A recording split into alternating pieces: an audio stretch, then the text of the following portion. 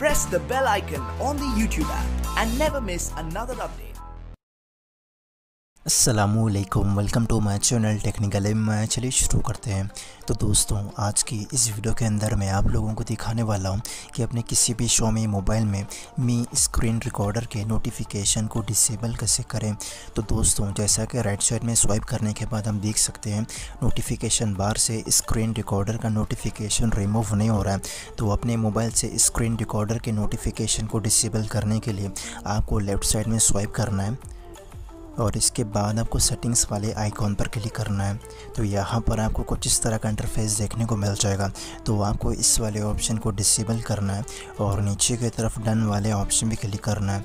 और ये प्रोसेस करने के बाद आपके Xiaomi मोबाइल के नोटिफिकेशन बार से मी स्क्रीन रिकॉर्डर का नोटिफिकेशन डिसेबल हो जाएगा। तो इसी तरह आप भी स्क्रीन रिकॉर्डर के नोटिफिकेशन को डिसेबल कर सकते हैं।